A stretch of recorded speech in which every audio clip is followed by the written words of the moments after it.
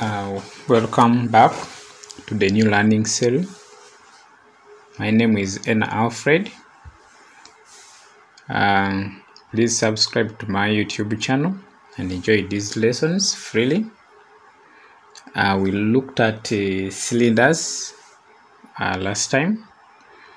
We are now looking at the truncated cylinder.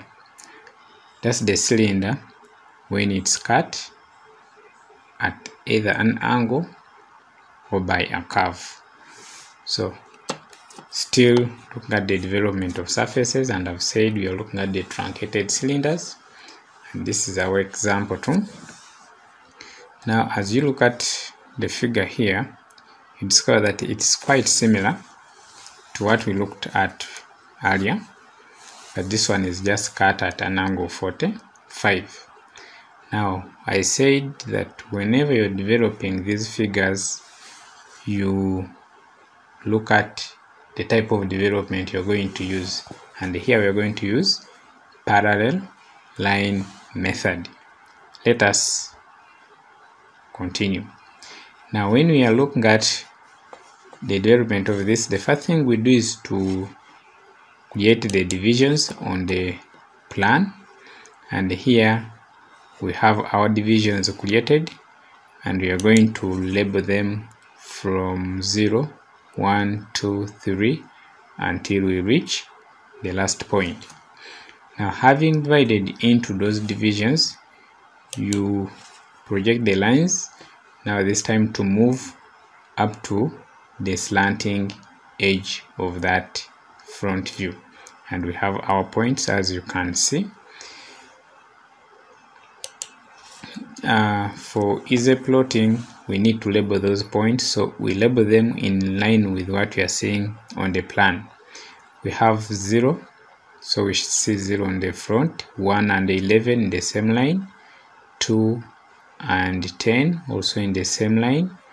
We have 3, 9 in the same line, 4, 8 the line in the same line, 5, 7 and then 6.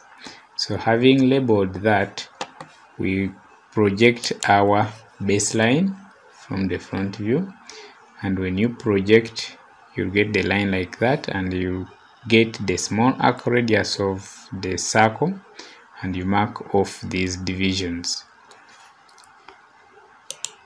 Next, you see that I've tried to demonstrate that the radius of this small arc you've made is equivalent to the radius at that point.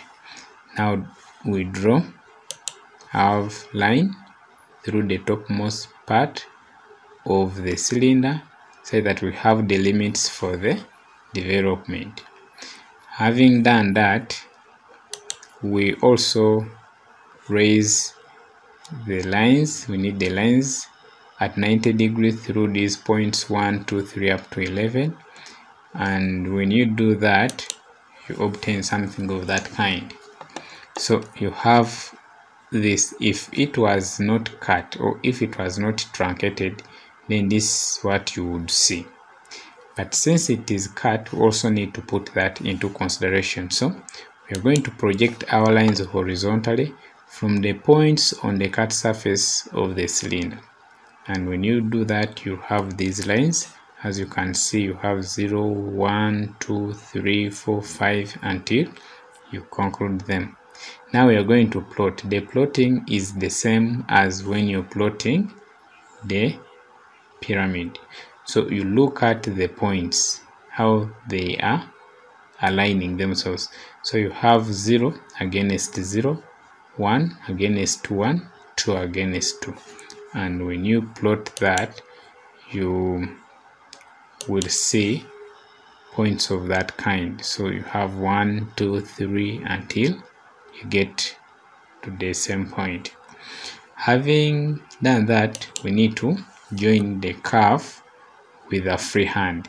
So when you join the curve with a free hand, it will move like that, and you continue joining to obtain the other side of the curve. Now, this being a cylinder, of course, you also need to finish up the outline, and when you finish the outline, to give you the complete part of the cylinder in that style. And you outline your figure, you see it outlined, that is making it bold in that style, and that is the development of the truncated cylinder. On your last page, you're seeing these questions. We are saying try out. So try out these two drawings, and if you can access the phone, you can drop them on my number 0758623943.